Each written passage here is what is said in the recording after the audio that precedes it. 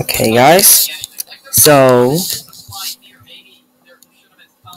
uh, so this guy remade a cover for me. It's known as "Run or Die." It's that fight or flight cover that I made for a starred version of Matthew Cooper Jr. Let's see, and I've actually already viewed it, but I'm gonna let you know that this is a masterpiece. And I may even mention the person who remade it. So here's what it looks like now.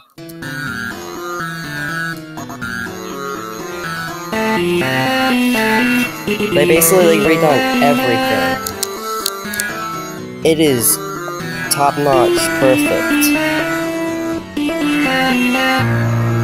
They did a good job editing the sprites. You can clearly see. They gave like a dark shade to both Matthew and Days Day. If you could hear it, I think they used a MIDI or an FLP.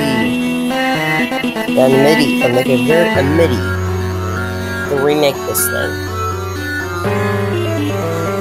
And the MIDI sound effect, the MIDI sounds are actually fit really well with fight or flight.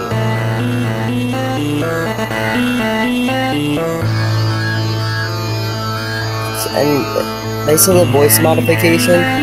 I think this person also has FL Studio. But anyway, so you can kind of see his voice kind of sounds like Sonic EXE's.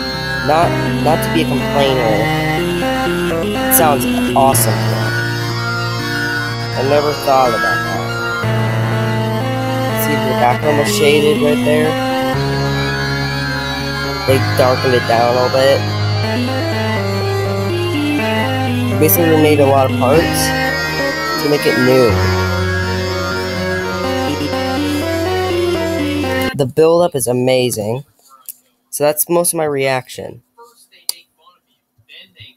Thank you, Larry's Weird Channel, for doing this awesome epic remake.